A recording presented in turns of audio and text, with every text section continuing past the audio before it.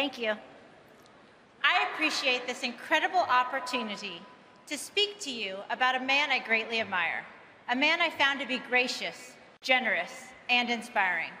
I must begin, however, by saying there is a great deal of irony that I'm speaking to you tonight because when I earned my tour card 16 years ago, I was told there's only two things you don't talk about in public: faith and politics. Well, tonight, I'm prepared to violate both those admonitions as I stand before you at the Republican National Convention as a Christian woman. I believe that God's timing is perfect, and He puts people in our lives to help make us a positive impact on those around us and to help us achieve our goals. One of those people, for me, is Donald Trump. The first time I played golf with him in 2005, I shared two things I had told countless CEOs, billionaires, and politicians before him.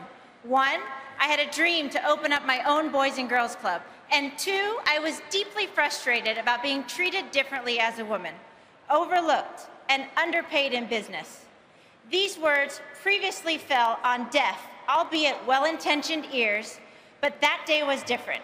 They finally fell on ears that cared enough to take action. I'm proud to tell you that with Donald's help, I opened up the Natalie Gulbis Boys and Girls Club.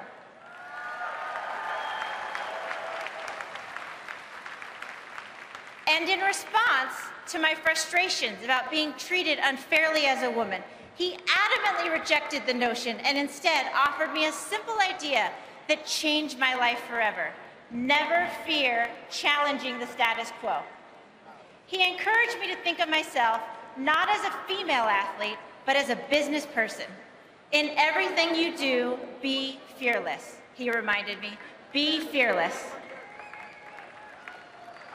As an athlete, fearlessness came natural to me. But as a businesswoman, I faced challenges that weren't always on a level playing field. Even today, I face challenges, and Donald remains a consistent voice, encouraging me to stand up to gender injustices and to lean in to any professional challenge that comes my way.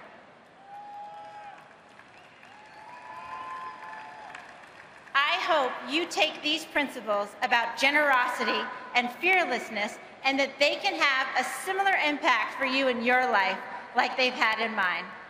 Ronald Reagan said, "Status quo is Latin for the mess we're in."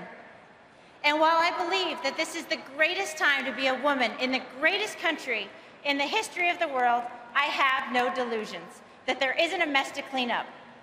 And we desperately need someone to clean up that mess. That person is Donald Trump.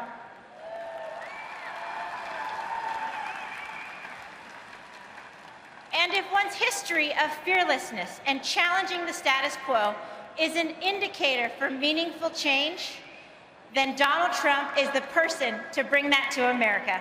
Thank you.